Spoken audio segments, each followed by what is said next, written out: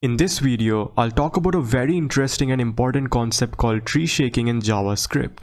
This concept can really improve your application's performance. Now, before explaining tree shaking, you must know what bundlers are in JavaScript.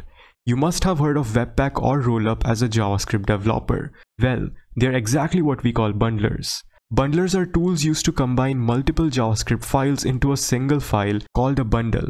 This bundle can then be used in a web application or website to reduce the number of HTTP requests needed to load the JavaScript code.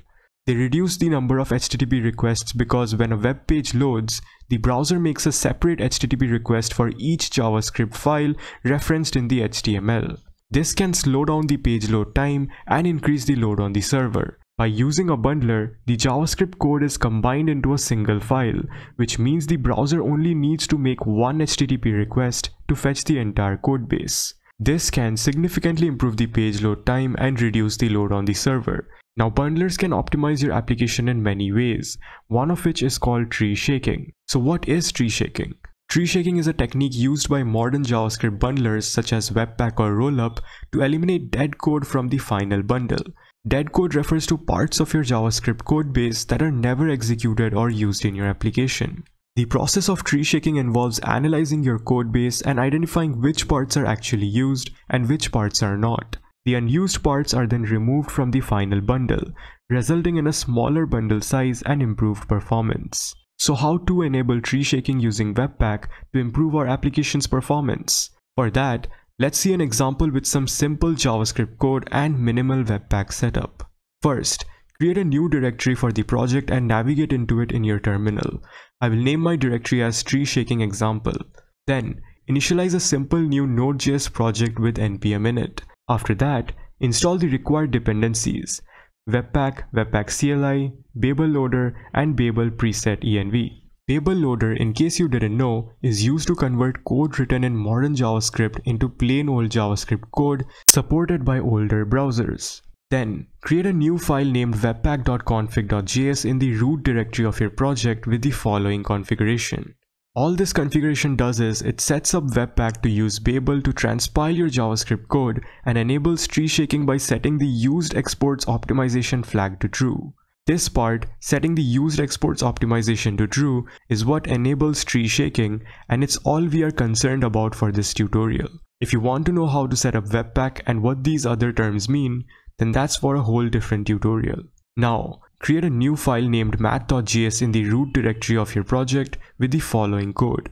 To keep things simple, I will use these add and multiply functions. After that, create a new file named index.js in the root directory of your project with the following code. Then run the webpack build command to generate the bundle.js file in the dist directory.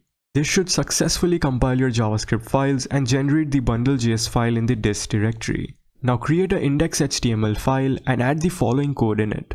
Make sure the script points to the bundle.js file in dist directory generated from Webpack. Open the index.html file in a web browser and check the console log to verify that the add function was successfully imported and used from the math.js module. If the console log is present, then it means the bundle.js works fine. Now, how to see the bundle size before and after using tree shaking in the example I demonstrated. For that, we can use the Webpack Bundle Analyzer plugin to visualize the size of our bundle and compare the size before and after tree shaking. To install the plugin, run the following command in your project directory. Then add the plugin to your webpack.config.js file. This will add the Bundle Analyzer plugin to your configuration and generate a report of the bundle size when you run the Webpack build command. Now run the Webpack build command again. After the build is complete, open the generated report in your web browser.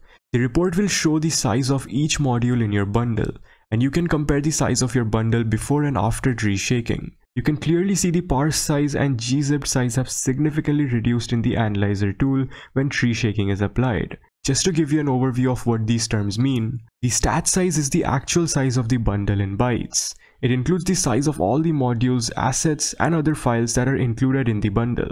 Parsed size is the size of the code after it has been parsed by Webpack. This includes only the code that is actually used by the application and excludes any dead code that has been eliminated by Webpack's tree shaking algorithm. Gzip size is the size of the bundle after it has been compressed using the gzip algorithm. This is the size that the bundle will be when it is transferred over the network to the client's browser. So you can see in the bundle.js file within this directory, the contents of the code are significantly reduced before and after applying tree shaking because it removes all the dead or unused code such as multiply function and so on.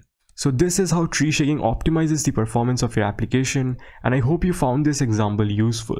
So that's all for the video. If you found this video insightful, then don't forget to like and subscribe, and as usual, stay tuned for more.